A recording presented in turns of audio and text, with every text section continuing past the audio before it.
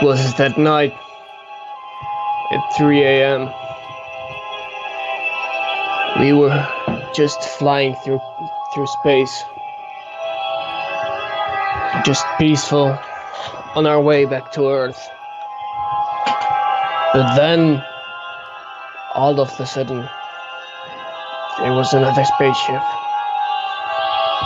It was bigger than ours, but we couldn't identify it.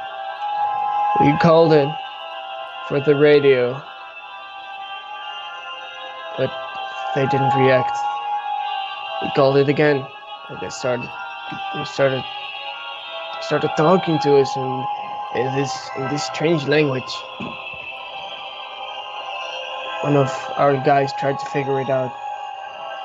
They said something like that we should stop our ship and let him enter.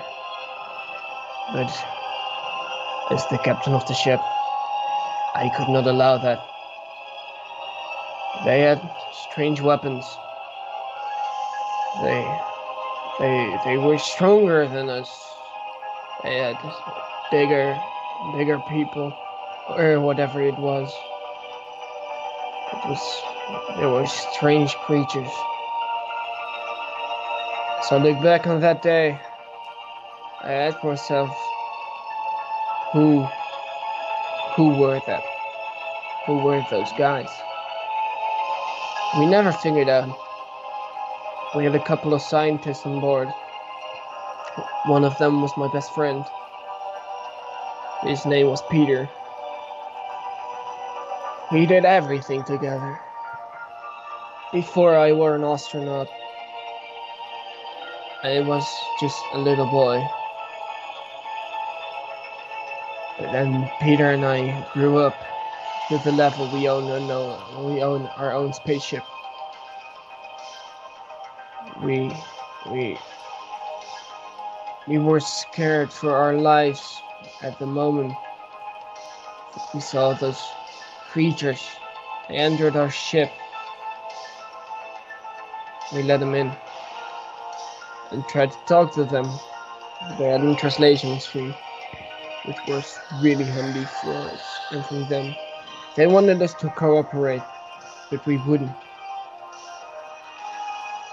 My team was taken from me, except Peter. Peter was hidden in the back of the ship. But when they when they were leaving, they found out where Peter was. He was brewing in this cabin.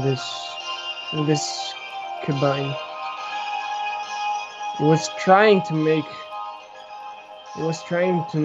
a potion for us to let us leave and to let time stay still. But then, before he could finish it, it was too late. They found out where he was. And when they arrived in his cabin, they pushed into this one, right here. They left with him here, stuck. They closed the door. They locked it. He was stuck. I had nowhere to go. I could see him from the other side of the door. But they got a secret kind of strange lock on it, so I couldn't reach him. They fled. They went back on their own spaceship. But as soon as I could open the door, I opened it. I ran towards Peter. And then one big explosion at this side of the ship was formed. It was really scary. I was alone with Peter, but when the explosion hit us,